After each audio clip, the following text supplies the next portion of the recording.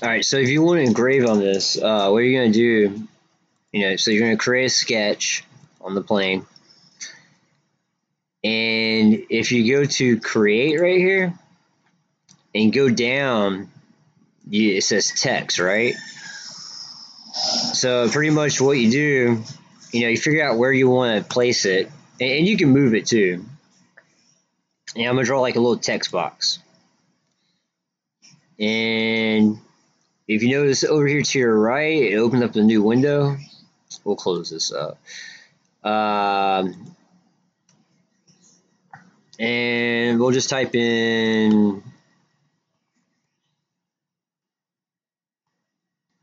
CAD CAM because we're all crazy about CAD CAM. You can change the font to whatever. Which if you're engraving, I would suggest keeping it simple. You can change the size right here. So default, it's at 0.394. Like if I change this to 1 inch, notice it gets bigger. Or if I change it to ½ inch, notice it gets smaller. 0.75 looks good. All right, so I'm gonna hit OK. And I can click on this and drag it where I want it to.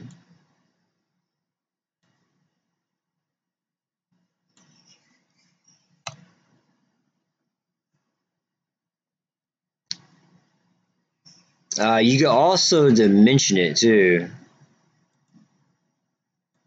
Well,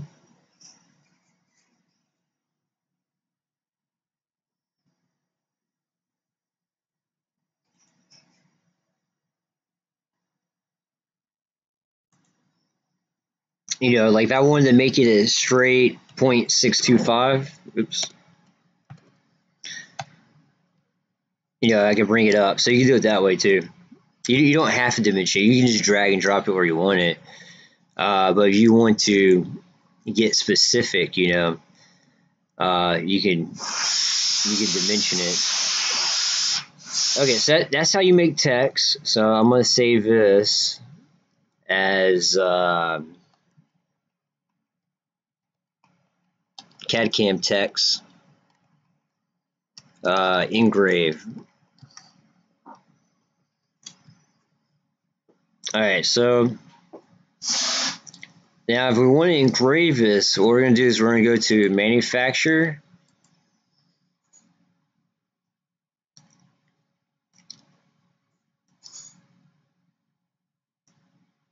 And we'll go ahead and make a setup. So my orientation, I'm going to go off Z and X. This is the top of my part, so I'm going to select the top of my part. I'm going to go ahead and make my stock offset 0 for this exercise. Go back to the setup tab, and I'm going to select a box point, So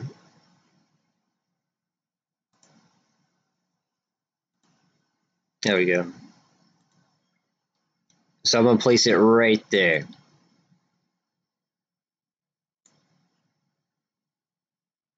All right, so I'm going to hit OK. We'll go ahead and save this. I'm going to name it CAD CAM Engrave.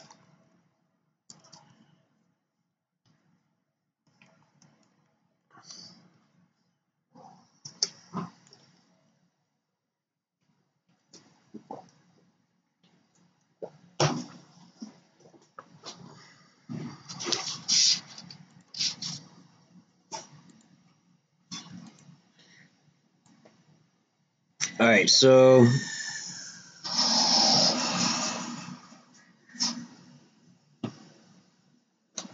if I go to my toolpaths here, notice in the bottom I have this Engrave, right? So I'm going to click Engrave,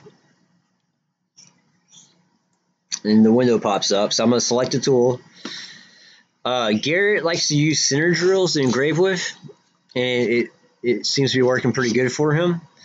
Now, if you select a center drill in Fusion 360, it won't want to engrave with it, right? So you have to lie to the software. Or you could just say you're going to use this Engrave chamfer tool right here. Actually, you know what? I'm going to make a tool. So, you know, before you make a tool, you always want to select a location to you know, so that the software is going to save that tool too. So I picked the location, and I'm going to hit this plus sign right here, right? And I'm going to use the Engrave chamfer mill. And he likes to use a center drill.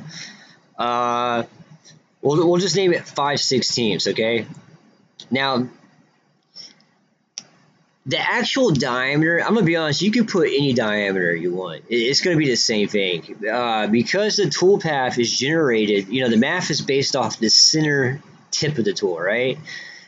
In engraving, you don't usually engrave very deep. Like, we're probably gonna engrave like 10 thousandths deep. Like, I mean, you just want to go in there and scratch the surface or score the surface, all right?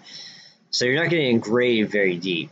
It doesn't really matter what diameter you put. It's still, the G code is still going to be the same. So let's see. Like, one common size of center drills is like the 5/16. So I'm just going to type in 5/16 center drill. Even though now I didn't select a center drill, I selected an Engrave chamfer mill. It doesn't really matter. I mean, we're using a center drill. I really just put this in the description, so when we set up on it, you know, it's kind of a reminder. Hey, we're using a center drill. But you know, the software, it won't let you use a center drill, so we're kind of lying to the software. So right here, diameter, just type in 5/16 and hit tab and let it update. Cutting data,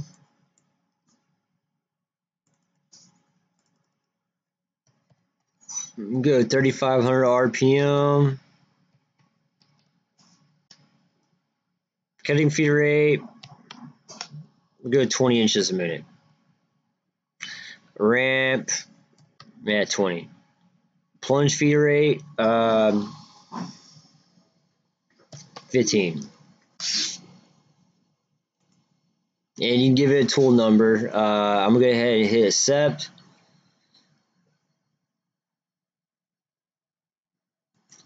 And select that tool, that center drill. And as you can see, my feeds and speeds reflect those preset settings that I just input. So I'm going to go to geometry, and it wants me to select a contour selection. So I'm going to select the Engrave, and you can see how it lights up right there. Depth.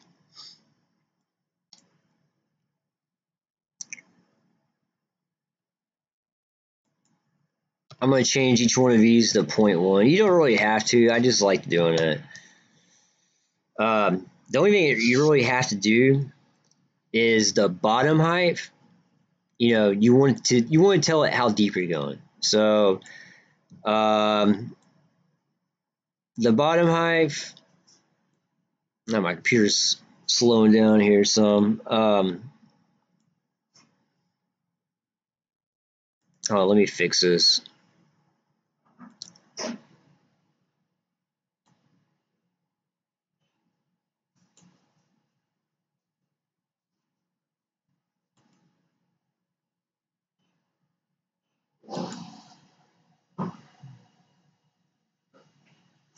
Okay, so the bottom height, I'm just going to put it on, I can put it on the absolute. So wherever you set to 0, if you told it to go -1 inch, it would go Z -1, right?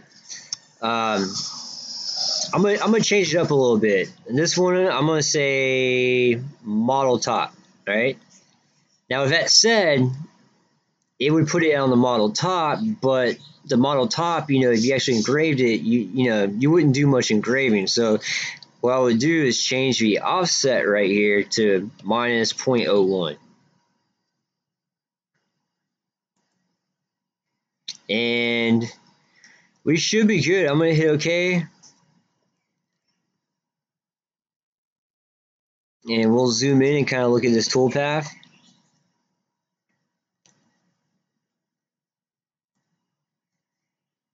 Engraving is, you're pretty much getting a 2D contour. It's pretty much the same thing as 2D contour, except it doesn't compensate for the diameter of the tool, and it makes the lead in and lead out. It makes it where the tip doesn't drag across the face, so you don't accidentally do some extra engraving as you're leading out of the letter, which that will happen in 2D contour. But engraving is pretty simple. All right, so I'm going to hit save.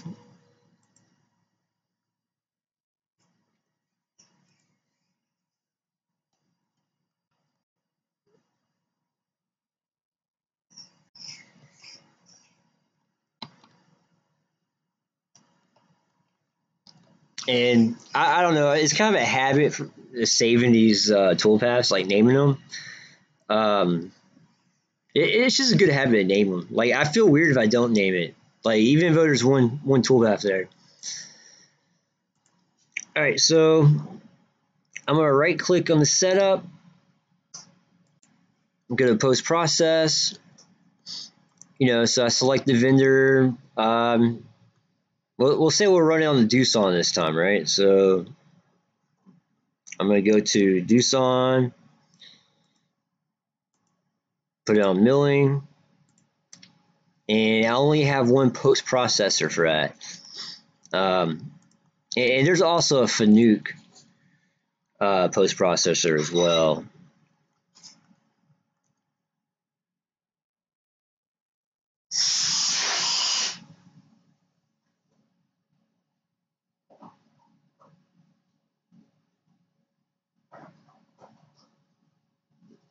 Well, yeah, here it is.